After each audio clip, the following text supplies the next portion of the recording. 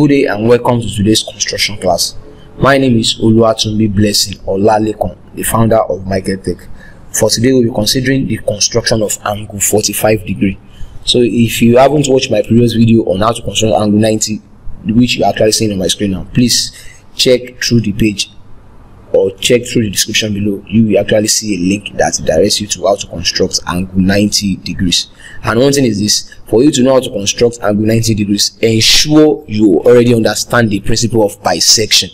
Ensure you already understand the principle of bisection of lines and angles. If you don't know that, also check through the description below. You will actually see the link that leads to a content on that very topic. Thank you.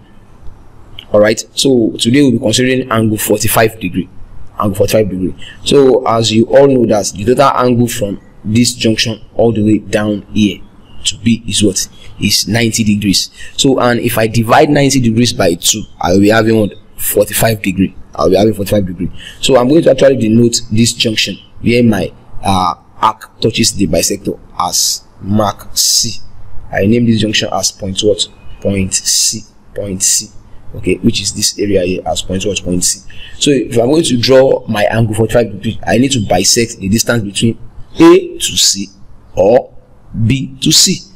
I need to bisect what? Distance between what? A to C or B to C. That's it. So I'm going to go for B to C instead of A to C. Anything I do on B to C, you can also do it on A to C if you want to go for side A to C. Exactly. Alright. So if I'm going to construct my angle 45 now, I'm going to actually pick my compass. Okay, here is my compass. So I will extend my compass from something like this, maybe towards length. Yeah. Let me just pick something length BC. So with my compass, I pick the length between what? B and C.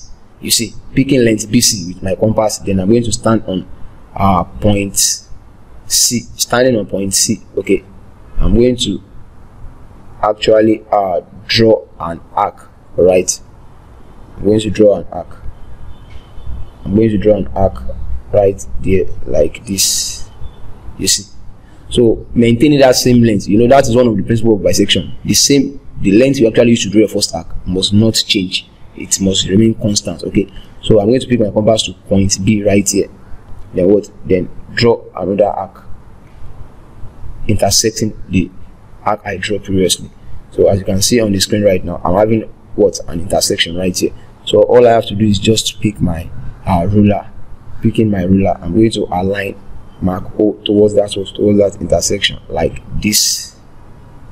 You see, so that is it. So the angle from this junction right here to mark B here is 45 degree, while the angle from this junction down to mark C right here is what? Is 45 degree. So that is it. Now what about if you were told to construct angle 135 degree? Angle 135 degree, it is quite simple. Since we said total angle from mark A all the way down to B is 180 degree, and I was told that B to this junction here, okay, let me name that junction mark D. Let me name it mark D. Alright, mark D.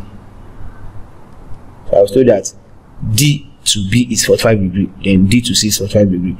If D to C is 45 degree, then A to C is 90, then the total angle from A right here all the way down to D is what? Is 135, because 90 plus 45 equals to what? 135. Do you see that? So that is actually quite easy and quite cheap, like plantain chips. All right, so that brings us to the end of this particular tutorial. My name remains Oluwatunbi Blessing Olalekon, the founder of maeklltech.